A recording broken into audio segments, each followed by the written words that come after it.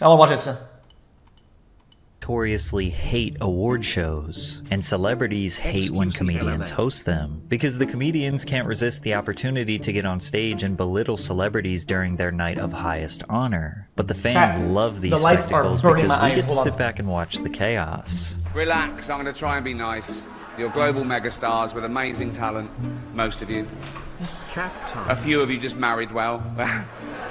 You know who you are.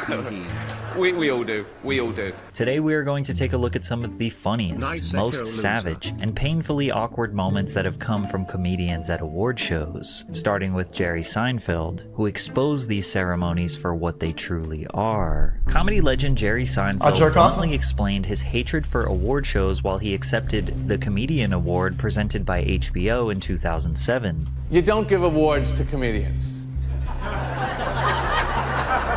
First of all, comedians don't need awards. Awards are for people that are looking for work. We're not looking for work. Jerry opens with an interesting point. Comedians will not sell more tickets to their stand-up performances based on some pretentious award because being funny is subjective. However, in cinema, receiving an accolade will make producers and directors more interested in hiring an award-winning actor in future films for obvious creative and marketing reasons. You know, I don't know why we're so fascinated with actors in this. Guys, because it's a selling point, okay?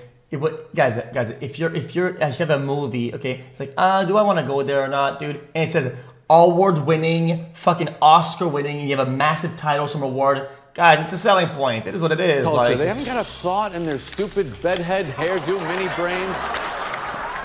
Why? We must honor this man. Why? He pretended to be Bob Johnson. Playing dress up and pretend is not genius, ladies and gentlemen. It's not genius. Roll the cameras, put on these clothes, stand there, ready, say what we told you to say. Fantastic. He did it. Give this man a huge golden trophy. He's a goddamn genius. As an actor himself, I'm sure Jerry is just joking here. However, comedians are often writers, directors, producers, and performers of their own material. Ironically, it kind of makes them more deserving of these esteemed awards. And secondly, and even more important, is your whole career as a comedian is about making fun of pretentious, high-minded, self-congratulatory BS events like this one. The whole feeling in this room of reverence and honor. Chat, it's kind of a, I hate to be this guy to say ironic. It's kind of ironic this guy wrote this entire thing about being pretentious because he knew he was going to win the award. That's just kind of pretentious. Honoring is the exact opposite of everything I have wanted my life to be about.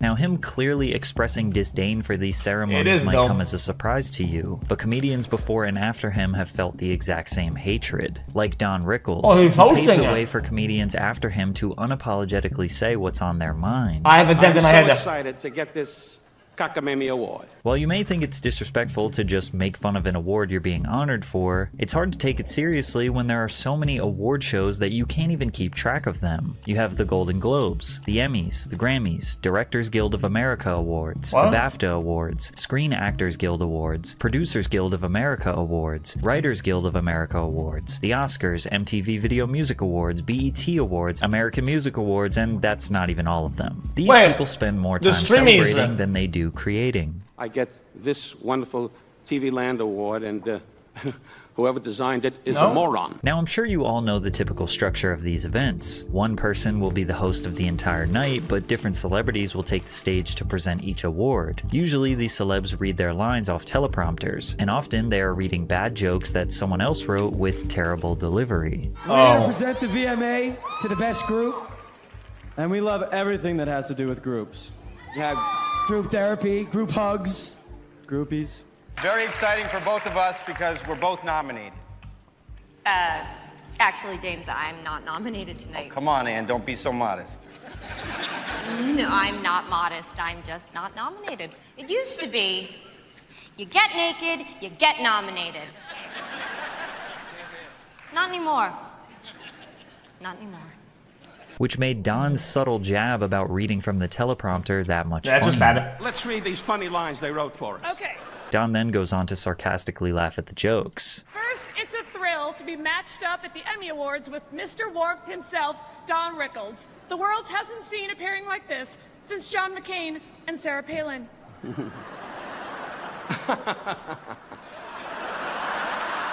It's the deep layers of irony that make Don's delivery so good. These celebrities know award shows are pompous. They also know Don isn't afraid to call them out on their bullshit. Yet even before he can get the jokes out, they already laugh and applaud the comic legend. But don't you dare try to interrupt one of his punchlines. Oh, Julia Roberts, you live next to me at the beach, you know that. Thanks for all the visits.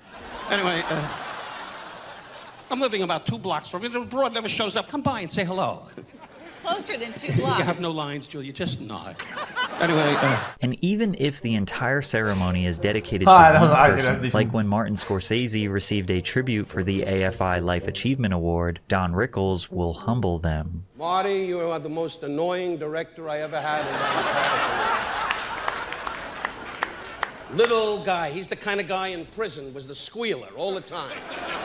Pulling on your pants leg going, let's do it again. Marty, when we see all the films you did, none of them. Marty. But if you feel bad for Martin, don't worry. Clint Eastwood got the same treatment the previous year. Clint, I say it, nobody else has said it, and I say it from my heart. You're a lousy actor. This is why you can never get too comfortable at these gatherings, like when David Mann was presenting at the Neighborhood Awards and Lavelle Crawford caught a stray fat joke. Anybody got some chicken, an extra piece of chicken? Lavelle, I know you got some. Hey, take your jacket off and cover that side of the audience up. I think we can all agree that the best moments come from the host directly sniping one of the members of the audience. It's a big year for Jack. He also got in a hot tub with Kathy Bates. But hey, who hasn't? One of the most savage roasts came from Amy Poehler at the 2013 Golden Globes. She introduced director Kathryn Bigelow, who was previously married to famous director James Cameron. Kathryn was nominated for Best Director for the film Zero Dark 30, which received a ton of criticism for glorifying CIA torture in the film. Haven't really been following the controversy over Zero Dark 30, but when it comes to torture, I trust the lady who spent 3 years married to James Cameron.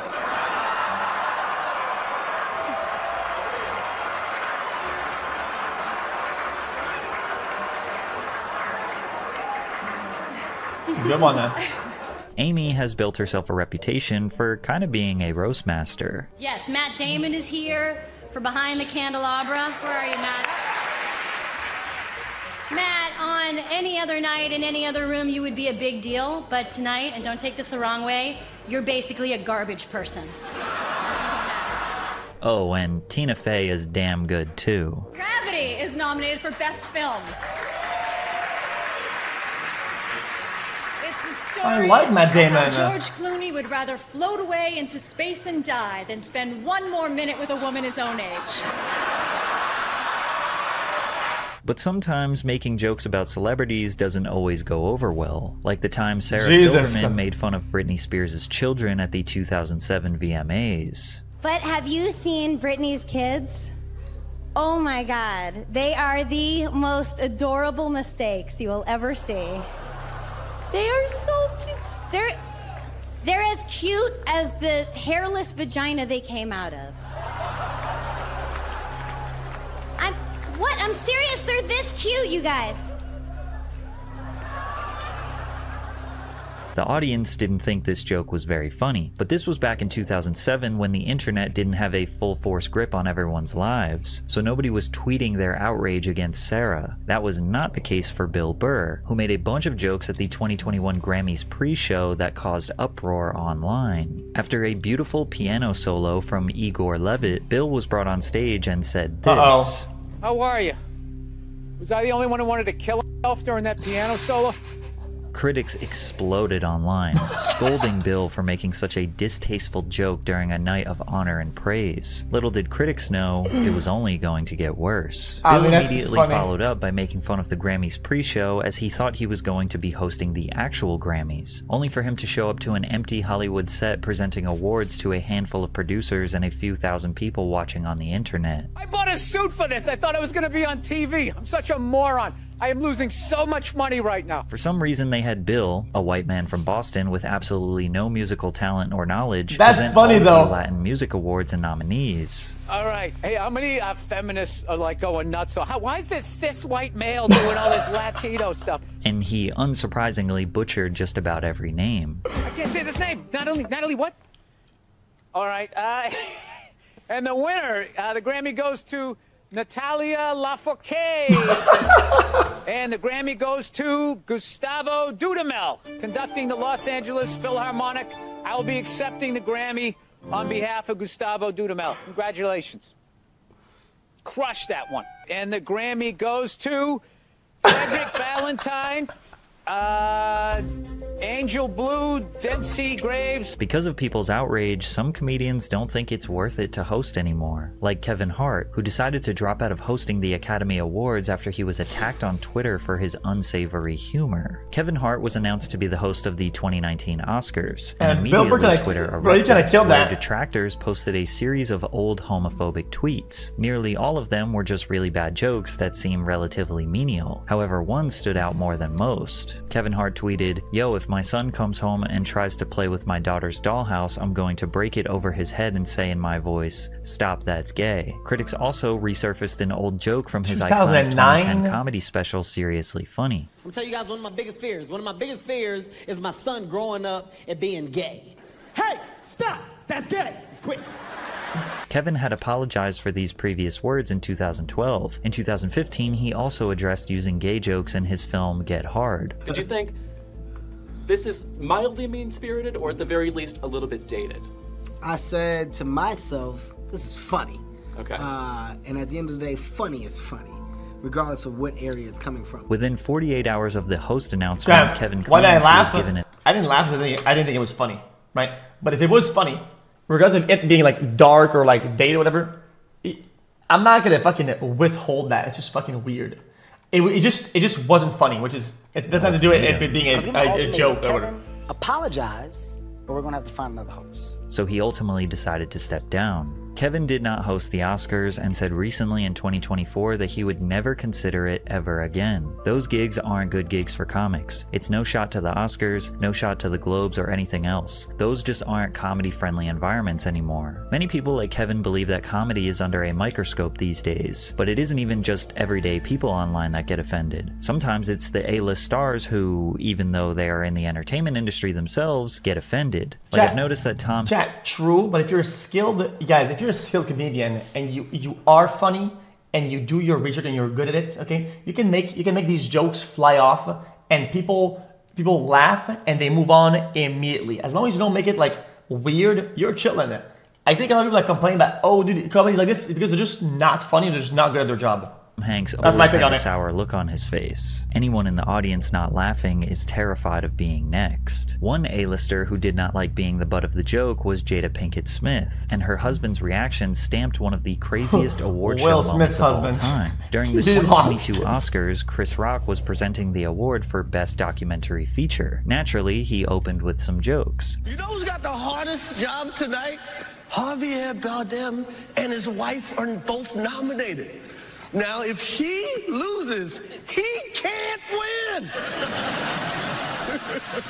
He is praying that Will Smith wins. Like, please. Everything was going great until he transitioned to a joke about Jada Pinkett. Now, Chris had a joke during the 2016 Oscars about Jada that the crowd loved. Jada's gonna boycott the Oscars. Jada boycotting the Oscars is like me boycotting Rihanna's panties. I wasn't invited.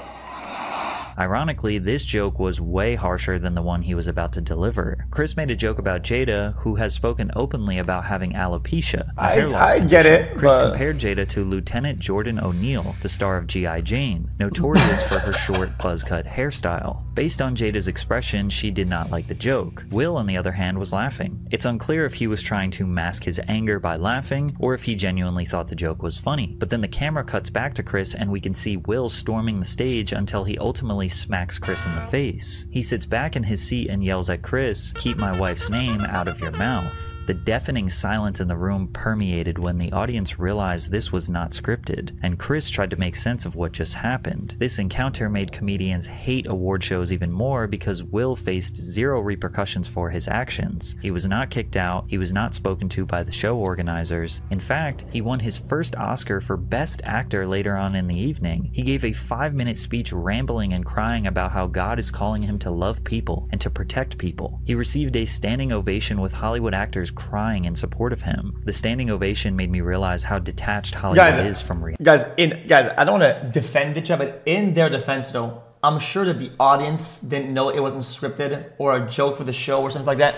Guys, even for a while, people were, even the audience, people were still like, they didn't know if it was scripted or part of it. Like, it's, guys, during the show, it happens on the moment, like, they don't really know, you know? It's more the job of the people that are behind the scenes to be like, yo, this is fucking stupid. Reality. The slap incident is likely why we got the extremely safe and not edgy Jimmy Kimmel to host the awards for the next 2 years. And they were about as funny as you could imagine. Christopher is joined by his longtime collaborator, Cillian Murphy, who is just wonderful. Cillian is...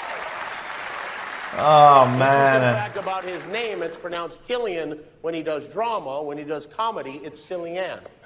Actually, I take that back. The reason why we'll never get a good comedian to host an award show again is not because of Will Smith. It's because of... You guys, out of everything make a joke out of or whatever, this guy, come on. Ricky Gervais, who unleashed an onslaught of savage roasts and jokes towards the guests, sponsors, and even the networks who host these events. Ricky exposed Hollywood so badly at the 2020 Golden Globes that no organizer will dare set themselves up to get decimated like that again. Ricky Gervais is a British comedian who is known to push the boundaries with extremely edgy material. Politics, social issues, race, religion, there is absolutely nothing Ricky won't joke about. If people thought that Kevin Hart's material pushed the boundaries, Ricky makes Kevin look like a comedian for children. So how he was able to host the Golden Globes 5 times is pretty insane. The first time he hosted was in 2010, and yes, he was still a savage back then. As soon as he stepped on stage, he started attacking Steve Carell. You probably know me as the creator of The Office. No, you don't, do you? You think Steve Carell did it all? Oh, he's brilliant, isn't he, Steve Carell? He's amazing as the bumbling office manager. Where does he get his ideas from?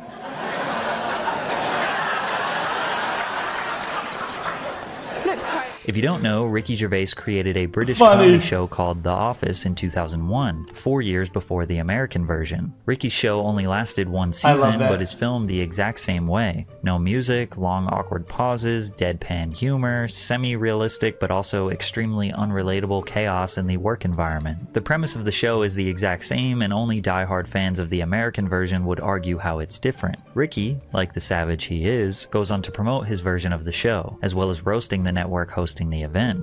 Or if you think that particular version of the show has jumped the shark a little bit, then watch the original, Fridays, on Adult Swim. Or get the box set, that's still available. So,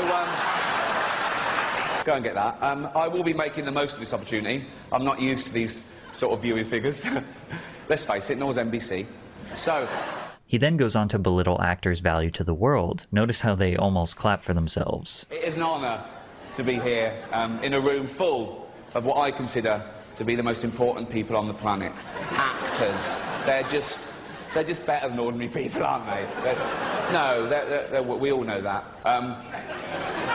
Imagine a world without actors. Oh, God, it doesn't bear thinking about it. Imagine if they ever went on strike. Oh, what would we do? You couldn't replace them. You couldn't replace them with any other profession, lawyers or doctors. Can you imagine a real surgeon doing what Hugh Laurie does in-house? It would be pathetic. He'd be all over the place. We're going, oh, where do I stand? How's my American accent? What's my lines? You know? Hugh Laurie did not like that joke. Another celebrity not very fond of Ricky's jokes was Mel Gibson. Mel has struggled with alcoholism since he was 13 years old. He is also known in Hollywood to be pretty outwardly anti-Semitic. In 2006, he got arrested for a DUI and then proceeded to blame Jews for all the wars around the world before threatening the police officer. So Ricky had to take a jab. I haven't offended anyone. I didn't mean, it's not my fault. There's a lot of powerful people here, so if I said it's... Honestly, I like a drink as much as the next man.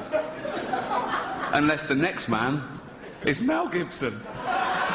Ricky's comments throughout the night felt distasteful to many around the world, but numbers don't lie. I mean, that's and he pretty drove funny. NBC's ratings through the roof. The 67th Annual Golden Globe Awards presents NBC with its biggest non-sports viewership in the slot in 6 years. The Golden Globe Awards gains 12% in adults 18 to 49 and 14% in total viewers versus last year's telecast. So he was invited back again the next year. Also not nominated, I Love You, Philip Morris, Jim Carrey and Ewan McGregor, 2 heterosexual actors pretending to be gay.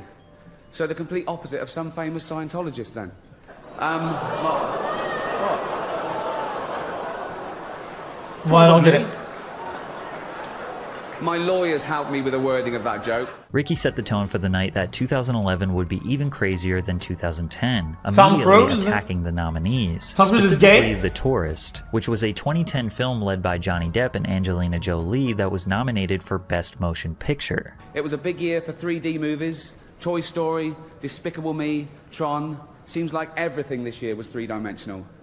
Except the characters in The Tourist. I feel bad about that joke. No, I'll tell you why. I'm jumping on the bandwagon, because I haven't even seen The Tourist. Boy, it was a good movie.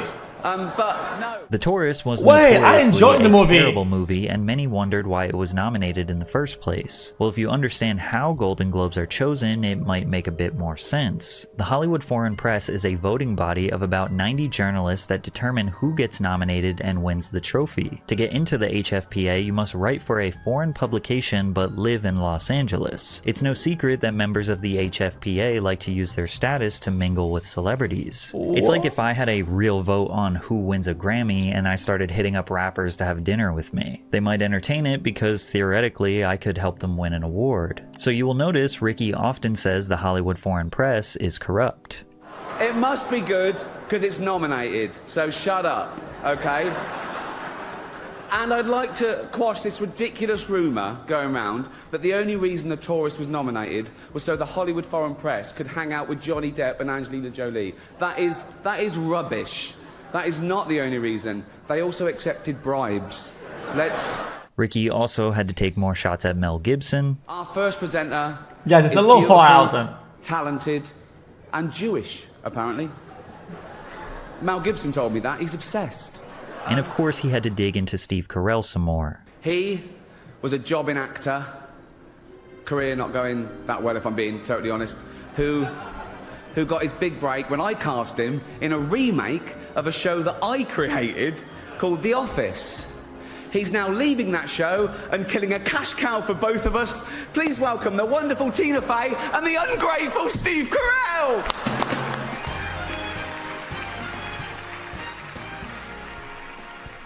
It's important to know that Ricky doesn't actually have hard feelings for Steve. They are both in on the joke and love to play up the bit. Oh, fair enough. He always makes fun of me, always. And he's also, you know, in a personal way, been very, very sweet to me. Like, before one of these award shows, he pulled me aside and said, "Hey, I've got a few things that I wanted to go after you with. Is that okay?" And I'm like, "Of course." So there is a gentler side to him that people don't necessarily see. He's such a lovely man, though. But he thinks you're sweet because, just to clarify, you go up to him before an award ceremony and say, "I'm going to call you a prick in a minute," just to warn you. But if I told him what I was going to say, you know, if I had access to them, I'd warn everyone. Some people just don't like the idea of a person being the butt of someone's joke, so they definitely wouldn't like this stray that Sandra Bullock caught at the end of the night. I kind of like Sandra. The next presenter is a national treasure, Miss Congeniality herself. This down-to-earth girl next door first stole our hearts as a bus driver and then as a railway fare collector. Now, of course, she wouldn't be seen dead on public transport, because as she just said to me backstage, poor people are gross and they smell bad. Please welcome Sandra Bullock. Brother? Surely, after these attacks, he wouldn't be brought back to host the 2012 awards. After all, the Hollywood Foreign Press did not want him back, with one member stating, "My worry was that he was insulting, and when I invite someone to my house, they don't insult me. But this is show business. I guess I'm old-fashioned." But NBC was strongly in favor of Gervais returning because the ratings were just as good as they were last year, with 17 million live viewers for the entire show. So they decided to bring him back for a third year, and he was as unhinged as ever, opening with lines that proved he could care less about this special evening. Tonight, you get Britain's biggest comedian hosting the world's second biggest award show on America's third biggest network. So, it's four. It's four. For any of you who don't know, the Golden Globes are just like the Oscars, but without all that esteem. The first presenter he brought up was Johnny Depp, and he called back to his previous joke last year about his movie, The Tourist. Have you... Ready? I guess Oh, so. no. Have you seen The Tourist yet?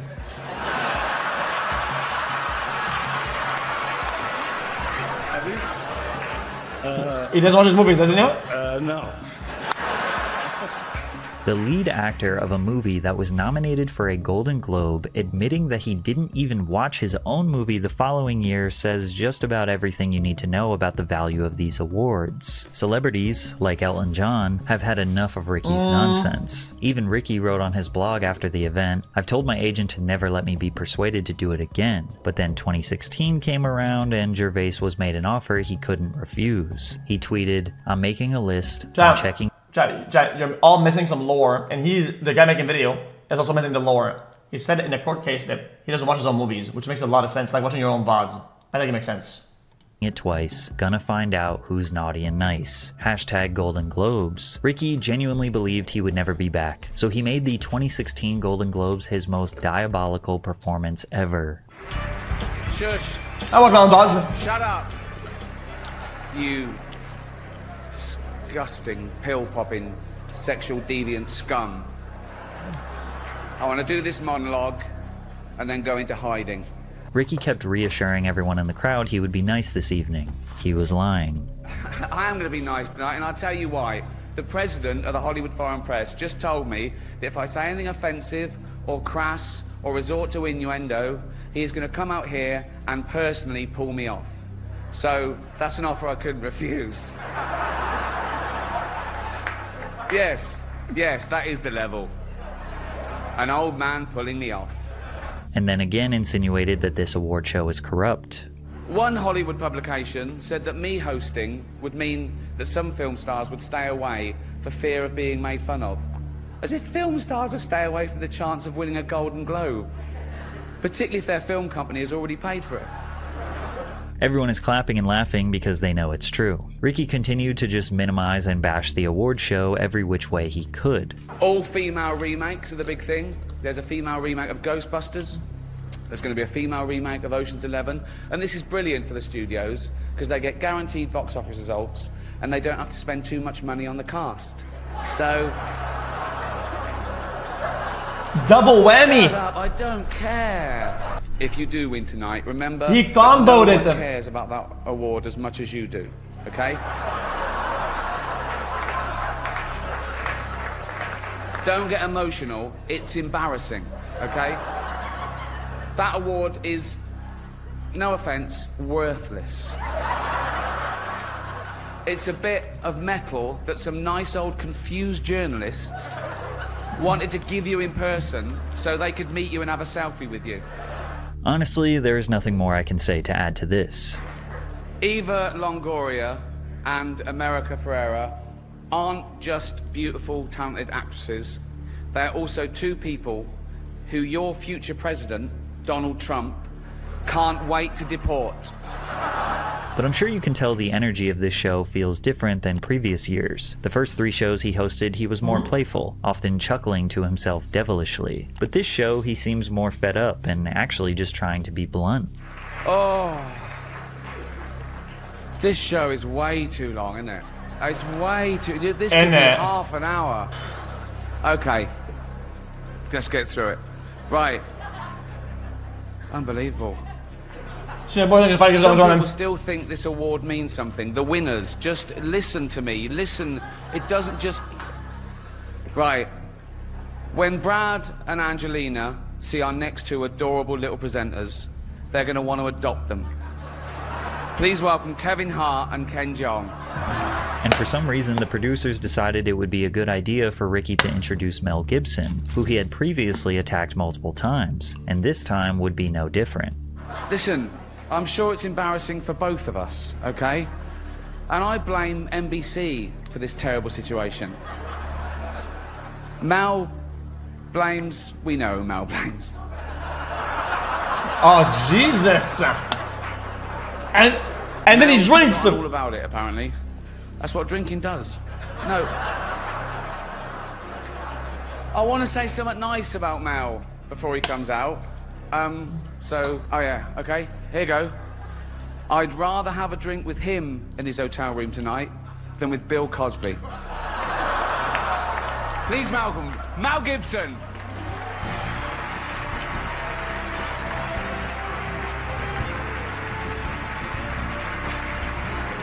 I'm guessing that the Bill Cosby thing was more fresh at the time. The night concludes, celebrities are angry, the Hollywood foreign press is angry, Mel Gibson is angry, Ricky Gervais is never coming back. Until 2020, where they asked him to host for the 5th time. People were shocked. Ricky was shocked, and if we thought his 2016 show was direct and less playful, 2020 felt like he did not tell one joke, but rather just statements of how much he hates Hollywood. You'll be pleased to know this is the last time I'm hosting these awards, so I don't care anymore. I'm joking. I never did. NBC clearly don't care either. 5th time. So, I mean, Kevin Hart was fired from the Oscars because of some offensive tweets. Hello? Lucky for me, the Hollywood foreign press can barely speak English. He immediately set the stage that he would go out with a bang, and timbers were shivered. People from every background, but they all have one thing in common. They're all terrified of Ronan Farrow. He's coming for you. He's coming for you. Look, talking of all you perverts, it was a big year. It was a big year for paedophile movies. Surviving R. Kelly, Leaving Neverland, 2 Popes. Shut up. Shut up. I don't care. I don't care. Ronan Farrow is the son of Woody Allen, who became a journalist and led the charge in exposing Harvey Weinstein for his decades of sex crimes inside the film industry. Spoiler alert, season 2 is on the way, so in the end, he obviously didn't kill himself. Just like Jeffrey Epstein. Shut up. I know he's your friend, but I don't care. Jesus, dude. You like to make your own way here. Holy. Yeah. Right. Tom Hanks didn't like that one. Many talented people of colour were snubbed in major categories. Unfortunately, there's nothing we can do about that. The Hollywood foreign press are all very, very racist. So it baffles me how most of Ricky's harshest roasts since 2010 were towards the organizers of the event, and they still hired him 5 times. But the ending of his monologue was not a joke. So, if you do win an award tonight, don't use it as a platform to make a political speech, right? You're in no position to lecture the public about anything. You know nothing about the real world. Most of you spent less time in school than Greta Thunberg. So, if you win, right, come up, accept your little award, thank your agent and your God, and f*** off, okay? His wit and his charm we saw in previous years was no longer present. He had used it all up. Our next presenter starred in Netflix's Bird Box, a movie where people survive by acting like they don't see a thing. Sort of like working for Harvey Weinstein. Jeez. You did it. I didn't. You did it. Shut the f*** up. Fans absolutely loved Ricky's direct attacks on the privileged Dude, these are pretty class. far out, chat. These harsh jokes are likely the most adversity they had to face all year. Classically, journalists hated his performance. Rolling Stone said, the host's shtick at the 2020 Golden Globes felt incredibly stale. Salon said, why the Golden Globes and host Ricky Gervais felt particularly pointless. Variety said, but most of the time, his stand-up seemed lazy. Which is true. It was kinda lazy, because it didn't seem like he was joking. But hey, if these celebrities are gonna congratulate themselves over a dozen times per year with superficial awards and trophies, then they need a comedian to humble them. But I think we can all agree that the real winners of these events are the fans, who get to laugh and reminisce on the comedic chaos that ensued at the expense of multi-millionaires. Chat, I thought it being lazy was the whole point of it. Is that like, oh, it's like last time hosting the show type thing? Like, oh, you actually really want me on? Okay, sure, I'll send it to you. Like, and then he just trolls it, you know? Because I cannot activate Windows. Because it's already activated.